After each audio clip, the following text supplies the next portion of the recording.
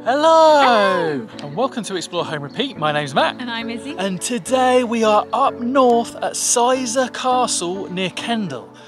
National Trust estate here. Certainly seems popular. As always, we're here to find out what it's like, if you should go, and if it's worth the entry price. While you're here, don't forget to like and subscribe. We do day out reviews all across the country and give you ideas of where to go on your next family day out. So, you excited to come here? Yeah, I'm excited to come here. I've never been here, so look forward to, exploring. No, I think there's about 800 years of kind of history here. There's also a huge, extensive grounds and formal gardens. So, ready to explore? Let's go.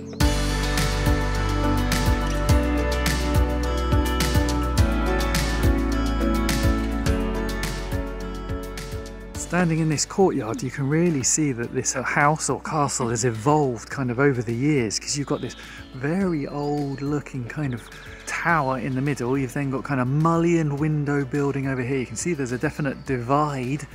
Over here you've kind of got sash windows. It's a right sort of hodgepodge of different styles and building techniques. Yeah, I mean, it's quite cosy.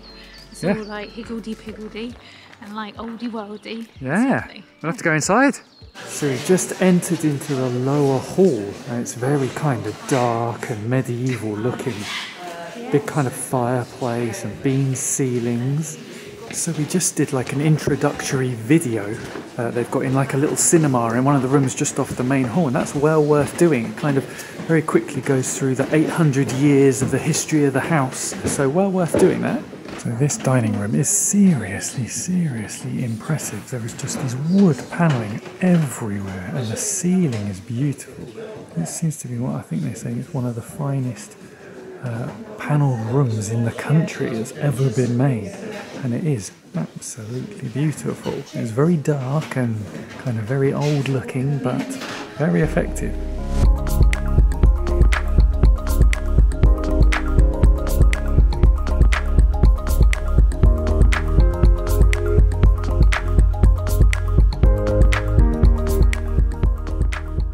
Tight staircase up onto, I think, the 3rd floor now. This place just keeps going and going.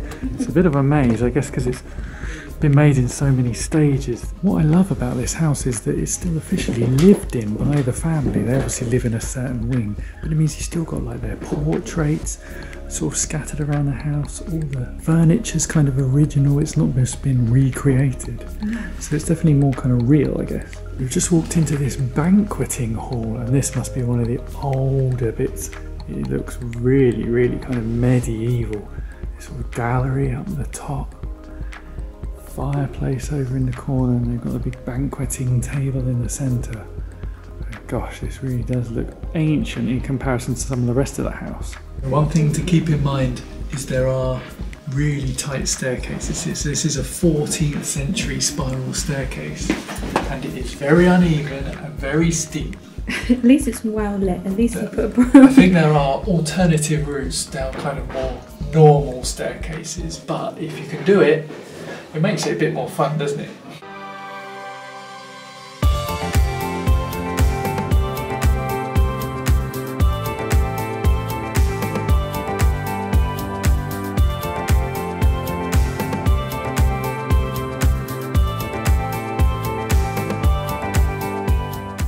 Wow, I am not normally a fan of kind of rockeries. I tend to think of them as being a bit kind of 80s kind of aesthetic, but this one is really beautiful. Some lovely aces, loads of ferns coming through, hostas, geraniums, all these little pools scattered through everywhere. Kind of reminds me of that one at Wisley, if you've ever been to Wisley in Surrey, the RHS garden. Very similar in kind of style. Lots of little kind of pathways winding through. You have to hop over little streams. Really pretty.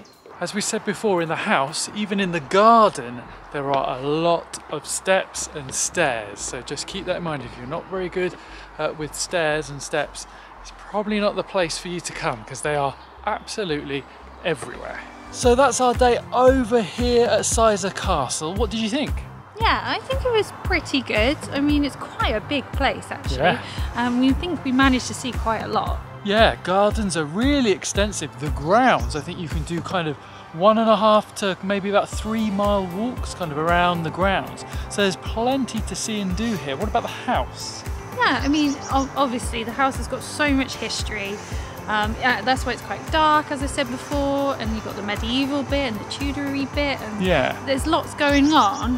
When you go into the house, it's definitely worth turning right and going in that kind of little cinema. There's probably about a 5-8 minute long video by the owner of the house, just introducing the whole kind of history, because it has got such a long history for kind of 800 years, and that really just gives you a good summary so you kind of understand what's happened here, because it's been quite an adventure for the family.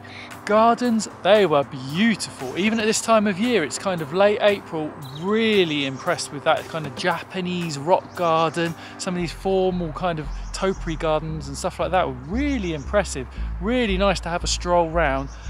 Cafe? Yeah, I mean, it's not massive. No, quite small, I would say, for a National Trust cafe, and we got there about 11:30. And it was packed. It was really busy. There was a big old queue. So I would say try and get in the cafe kind of either really early or after the lunchtime rush. That would be our advice. So all in all, a really good day here at Sizergh Castle. Don't forget to like and subscribe, and we'll see you next time. Bye. Bye.